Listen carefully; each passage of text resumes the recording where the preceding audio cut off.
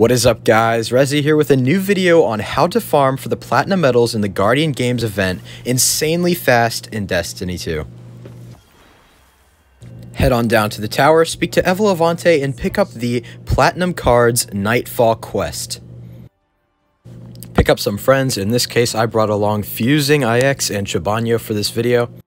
Select the Vanguard playlist and then click on the Nightfall option. You're going to load into the Insight Terminus. Head straight into your inventory and then select the Trinity Ghoul Combat Bow.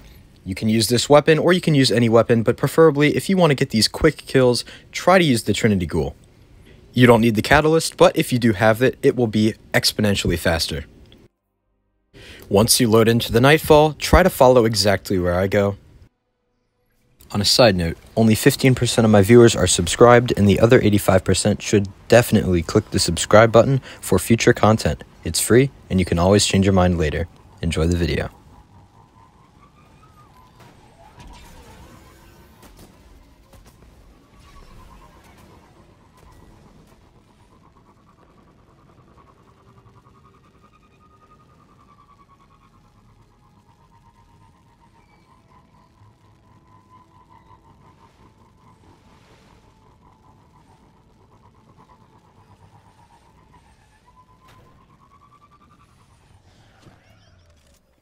Once you arrive, you'll see two massive rocks. You're going to stand behind them and shoot the two ad spawns on your left and in front of you.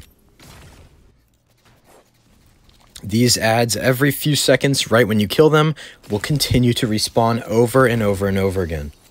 Using this method, you can get the quest done in 5 minutes to 10 minutes, depending on whether or not you have the catalyst and how fast you're killing these ads.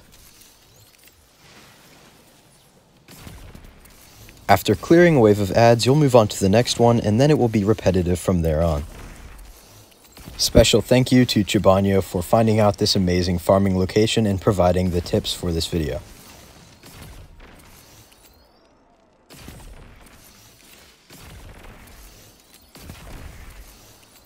Once you run out of ammo, which you are bound to do, run to the left, pick up all of the ammo that dropped from your killing, and go back. An important reminder for when you're doing this on the Grandmaster level, you're going to want to avoid the Threshers. They will one-tap you no matter what, so try to stay away from the public events. Here's an example of when you encounter a Thresher and what it can do to you.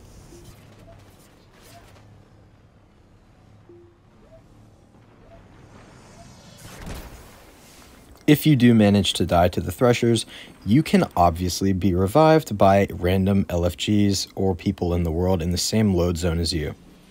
I hope the information provided in this video was beneficial. Thank you so much for watching, and I hope you have an amazing day.